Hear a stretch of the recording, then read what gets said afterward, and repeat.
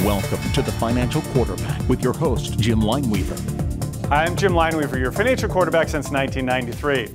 I've been working with private and corporate clients as a certified financial planner professional for nearly 30 years. Every year at this time, we meet new clients who want to drastically overhaul their finances and set themselves up for increased wealth in the new year.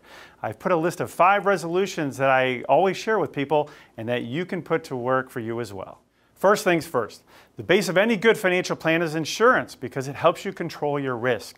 You can have the best financial plan in the world, but if something happens to you or your family, you need to be protected to keep your plan in solid footing. You first want to take the time to make sure all your insurances are in proper order. This includes life insurance, disability insurance, and even property and casualty coverage. Because we specialize in working with retirees, long-term care is especially important to our clients.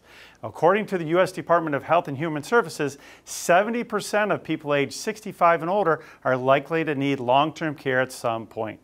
So finally, you want to consider an umbrella policy as well, especially if you have rental or vacation homes. Secondly, your financial goals, both long and short-term, should be driven by your personal goals, whether that's providing for children and grandchildren, sending them to college, passing the family business to the next generation, or preparing for your own retirement and the traveling that you want to do. You should think about all these goals and how they compare to where you are now.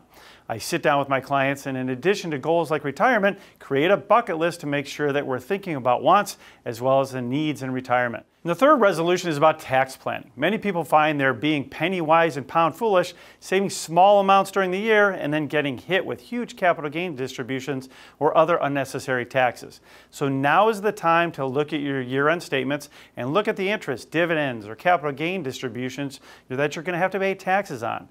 If you don't like what you see, spend some time with a tax strategist and do some planning so you don't get hit with the same thing again and again. Our fourth resolution is to make sure you have all the right estate planning documents in place. This can include your will, healthcare and financial powers of attorney, and that these are all up to date. You should also meet with an estate planning attorney and talk to them about trusts. Tools like a bloodline trust can help with family wealth planning and can save you a lot of time and money in the long term.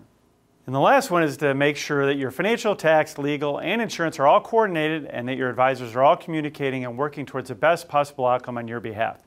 We touched on all the areas of a good financial plan, but you actually need to go a little bit further.